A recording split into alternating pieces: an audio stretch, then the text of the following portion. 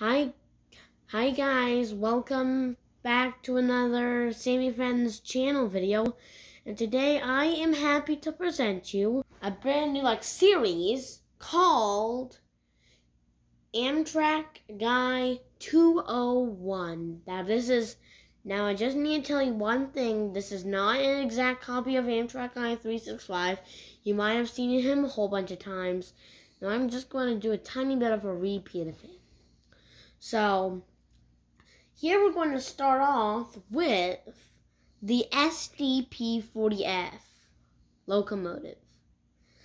Now, the SDP-40F, you might not have actually heard of it before, but it was a replacement locomotive for the E8s and the E9s that Amtrak had purchased from other railroads when it started in 1971 on May 1st.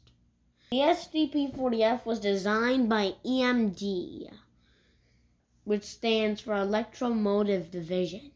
Now let's restart to the 60s.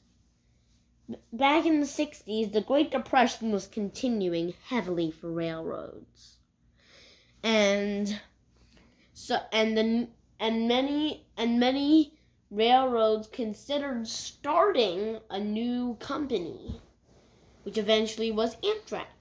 Now, at first, Amtrak was using old equipment used from the other railroads, such as the Santa Fe and other railroads.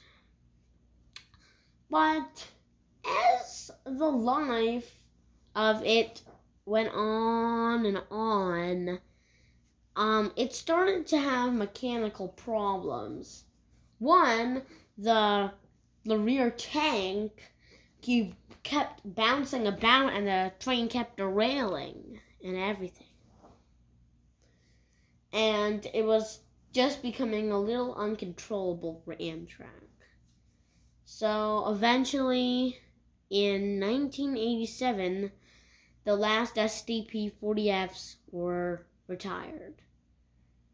And its brother, the P30CH, and the F40PH continued into service until the P30CH was replaced in 1992, and then the F40PH was replaced in 1993 by the new P40DCs. And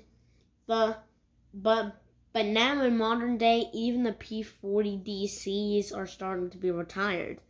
And even some F40PH, you might have heard of the F40PH,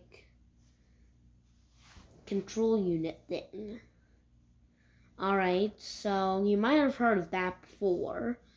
So F40PHs are still kind of running to this day.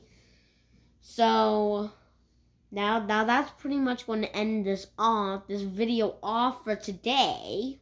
So, sorry that I didn't upload for a very long time. I was just getting caught up by everything, holidays, Christmas, New Year's, my mom's birthday, Valentine's, everything. I was just getting caught up. So, I just need to tell you all something. If you've watched my videos, make sure to hit the like button and subscribe to my channel, as well as clicking the notification bell so you don't miss any of my weekly uploads. Bye.